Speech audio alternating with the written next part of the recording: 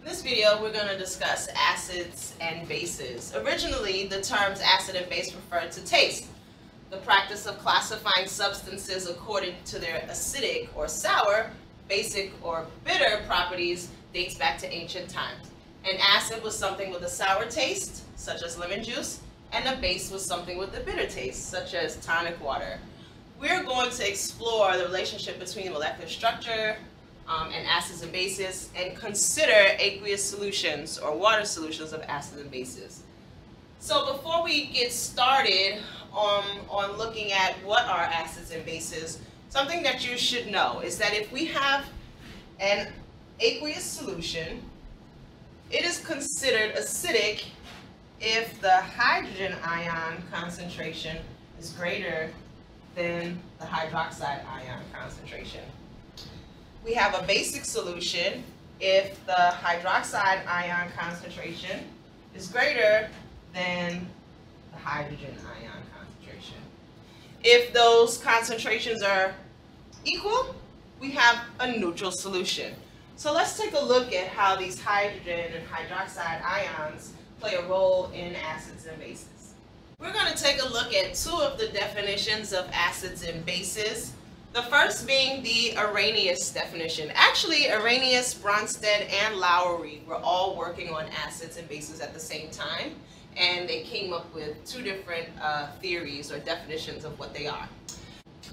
So, an Arrhenius acid is a compound that contains hydrogen, and it's going to yield hydrogen ions in solution.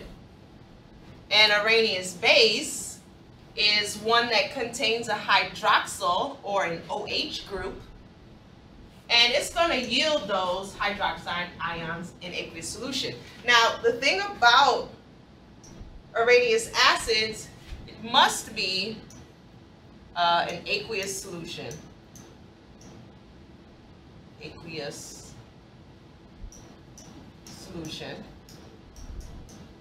And what I mean by that is that water is the solvent. So if I was to take a look at an acid,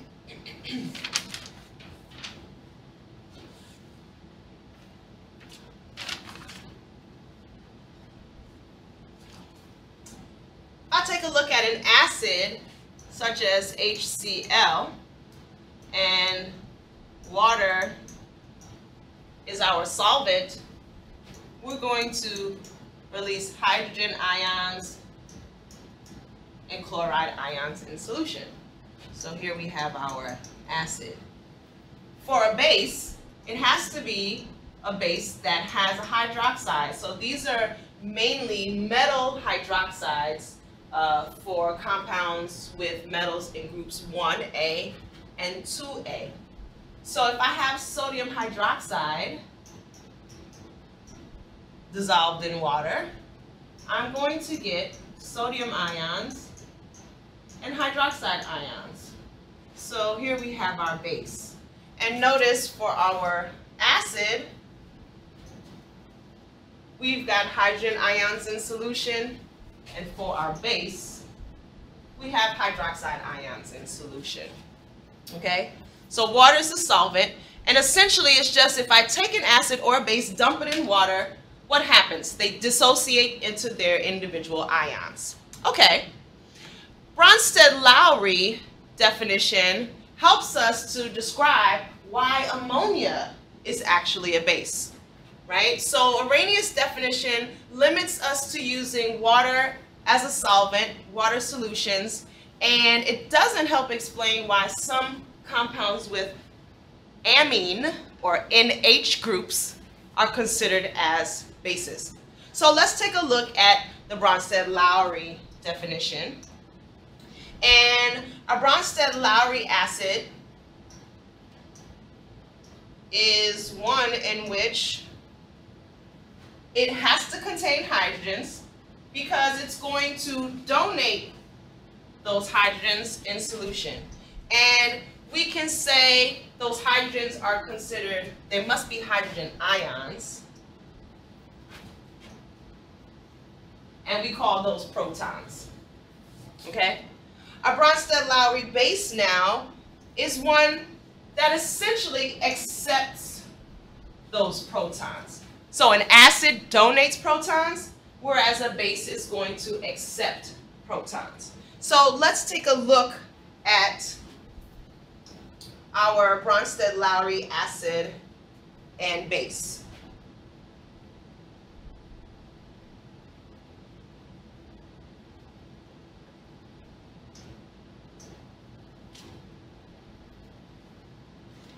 So for our acid,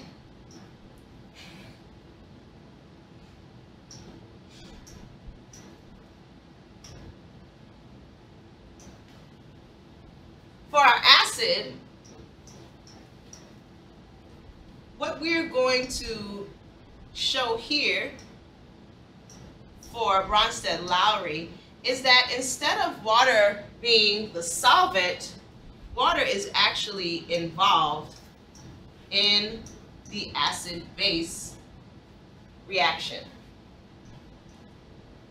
Okay, here we have hydrochloric acid reacting with water, and we've got to have a proton donor, which is our acid, that's going to donate its protons to the water. And so we end up with hydronium ion plus Cl minus. So this is our hydronium ion. And we essentially say that hydronium and a proton and a hydrogen ion are the same. So we can say proton equals hydrogen ion equals hydronium. Essentially because hydrogen ions, they are so attracted to water molecules that they are not found freely floating in solution. They're always going to be bound to hydronium. So notice that in this situation, hydrochloric acid donated its hydrogen to the water. So in this situation, what we can say here is that we've got two species in this reaction. HCl is the acid, whereas water is acting as a base. And because it's acting as a base, it can accept the proton. Let's take a look at a base and see how it reacts with water. So we'll take a look at ammonia. And we know that it does not contain hydroxide ions, but we do know that it's a base. The Bronsted-Lowry definition helps us to explain why. So once again, water is a part of our reaction. And here, I'm going to draw a forward and reverse arrow because this is a base that is very weak, and so an equilibrium sets up. So although it can react with water, an equilibrium sets up, whereas we have over here with our hydrochloric acid, we don't have a forward and reverse arrow because this is a strong acid and it's going to completely dissociate into its ions. All right, let's go back over here to ammonia. So what happens? We know that ammonia is a base, so it is going to accept a proton. Well, water is the only other hydrogen-containing compound that's capable of donating to water. So what do we end up with here? We end up with NH4 plus and hydroxide ion. Okay? So, what species do we have here?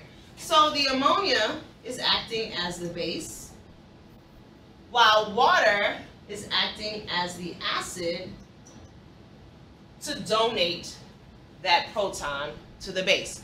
Notice here also that hydroxide ion is produced but only due to the reaction between the ammonia and the water. So we do end up with hydroxide ions in solution, and we can compare the hydroxide ion versus the hydrogen ion concentration to get the pH of this solution.